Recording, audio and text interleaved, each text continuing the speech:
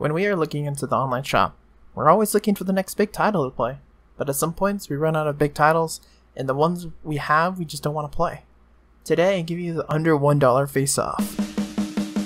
I go through this shop, choose 2 games, and then under the same genre and have similar price points and gameplay. We go over the pros and cons of each game and choose which one wins. Of course, whoever wins can always earn the spot on your console or PC, but it's entirely up to you. These games are actually going to be probably worth their price. I'm Paperbot, and today we have yet another Zombie Defense HD versus GraveKeeper.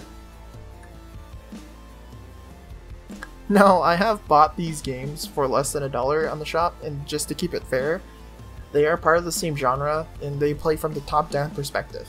Now, we do have our contenders, but let's go over the pros and cons of each game and kind of see which one deserves more attention. Now, yet another Zombie Defense HD. I actually bought the game for only 1 penny on the Nintendo eShop, and it's really funny because I feel like it is worth the price of what I bought it for. But of course, it's really simple and straightforward. It does seem like someone probably worked on it over a weekend on like a game jam and then fixed up and added more modes and then threw it onto the shop. It's pretty good though, I do enjoy it. It's a lot of fun. It's very simple and straightforward with fighting hordes of zombies with guns. The leveling system is fairly simple and does have a stat upgrade kind of style. One big thing, I think my biggest cons against it was that it's very simple and very repetitive. You probably can't really play more than 15 minutes of the game. The area is very small and where you can build your base at, so the barricades kind of feel a bit small. There's a limited amount of weapons you can choose from, and some weapons are kind of bad. It's a given. Absolutely no story. Even your characters don't even have names. They're just the guy, the girl, the SWAT, the doc, and for 1 penny that I bought it for, I don't really regret it. I think one of the biggest pros of yet another Zombie HD is that you can play co-op. Now, I don't have friends to play co-op with on my Switch, or I didn't really capture any footage of doing so, but that's another option you have.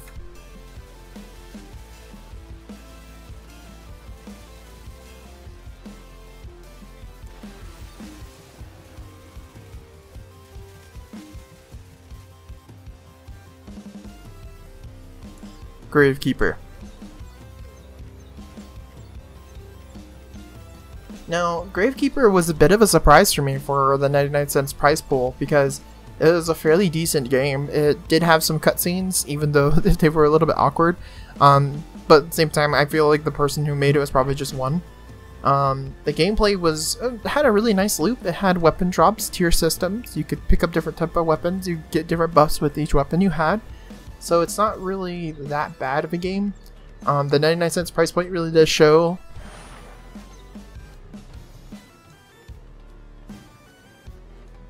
Just because of the weird power spikes I had. Like at certain points when I went to like stage 1 through 11 with no issue at all, then for some reason at stage 12 I started getting like 2-shot and projectiles became a lot more troublesome than I thought they were going to be, and they didn't really give me too much options on how to deal with those.